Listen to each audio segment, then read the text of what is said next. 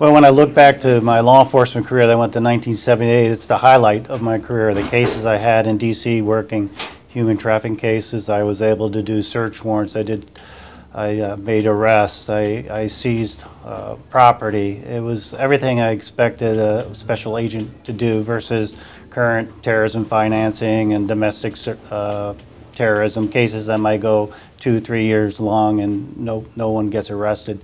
This was the gumshoe detective work that I've always enjoyed doing. There's 3 parts of human trafficking. First, the trafficker has to acquire the women.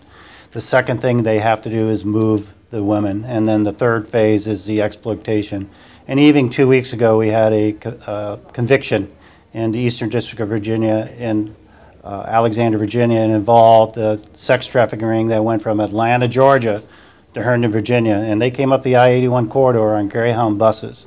And been going on for several years. So in this part of the country, it's probably going to be the movement aspect of this trafficker, whether it's sex trafficking or whether it's forced labor. Thieving agents like myself, when they're assigned to a civil rights squad, we kind of walk into it without a lot of training on what human trafficking is. And it took me about 2 years to really understand a crime and how to develop a case.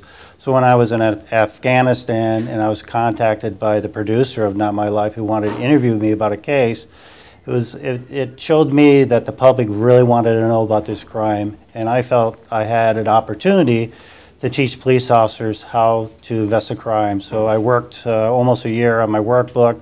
300 pages later, I have a 3-day course, which I think is the minimum that police officers need to know to understand this crime, because it's very unique, and it could be enforced by city, county, state police, or federal officers. The first time I taught this course last year, on the second break before lunch, an officer came up to me. He says, "Why aren't we being told this?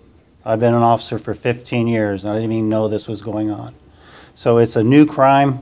It's out there, but we have to find it, and that's the challenge that I have. Patrick Henry Community College is in an ideal position with their nursing program to train the future nurses who are going to be in the emergency room to look out for the signs of trafficking. The victims of trafficking will come in contact with the medical community, they will come in contact with the businesses, and they will come in contact with law enforcement.